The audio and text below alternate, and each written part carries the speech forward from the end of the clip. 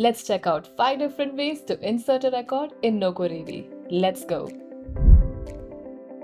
First up, the classic plus button. Just click it and bam, you have your new record. Next, the new record button. Click it, fill in your details, and you're all set. Quick and simple. Another way is the new record form button. Perfect for when you need a bit more structure. Click, fill, and save. You can also try the form view. It's just like filling out a form online. Super intuitive. Just add your info and submit.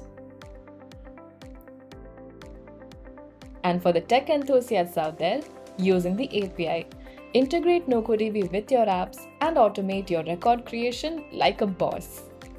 So which one will you try first? Try NocoDB today and get started in seconds.